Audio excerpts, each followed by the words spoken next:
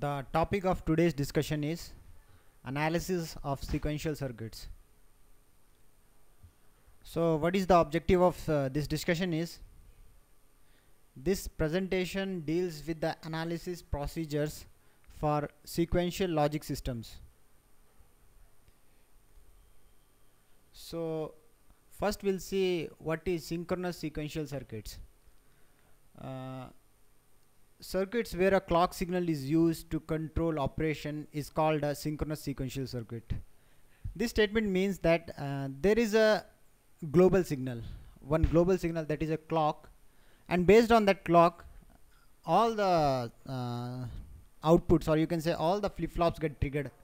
So this means we are achieving synchronization with help of one global signal, that is clock.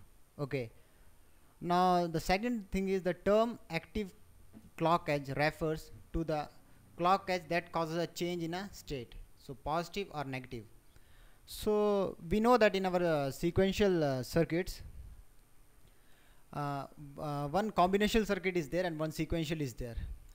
So sequential circuit will save the state of the circuit. So when you want to change a state, so that state will be changed either at positive edge or a negative edge. So means state transitions will take place at positive or negative edge. Third is realized using combination logic and one or more flip-flops.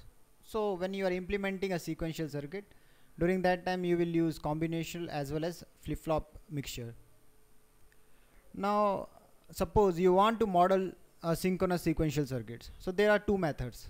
One is you can implement using Moore model, where circuit output depend only on the present state of the circuit, and second is mealy model, where the circuit output depend upon the present state of the circuit and the primary inputs. So these are the two ways by which you can design a state machine, or you can say a sequential circuit. Synchronization means different flip-flops in a circuit should trigger at the same clock edge.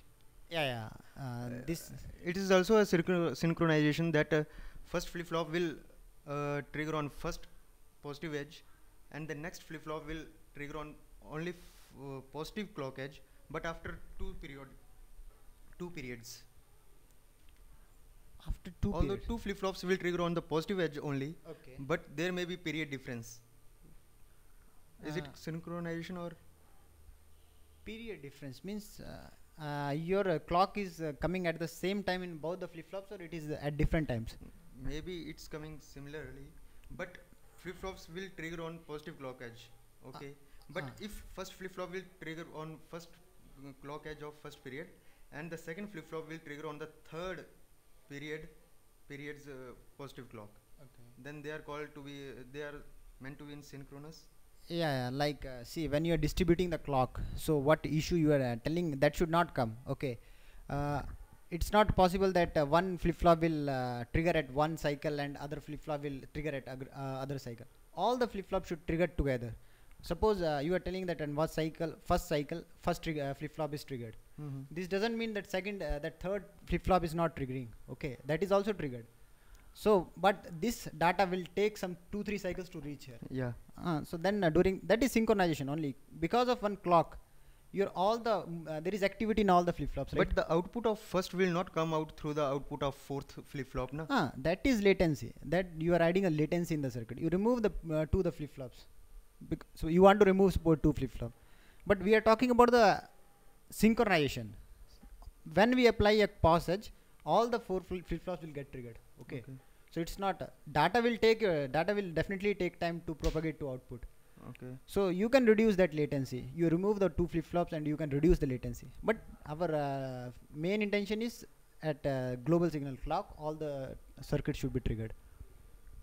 Okay. Now third point is sequential circuits are also called as finite state machine. Why they are called as finite state machine means after performing responsibilities, like suppose you are designing a circuit to detect a sequence of 101. So after completing that portion, that sequence, your circuit will come to some known state. You can say that idle state.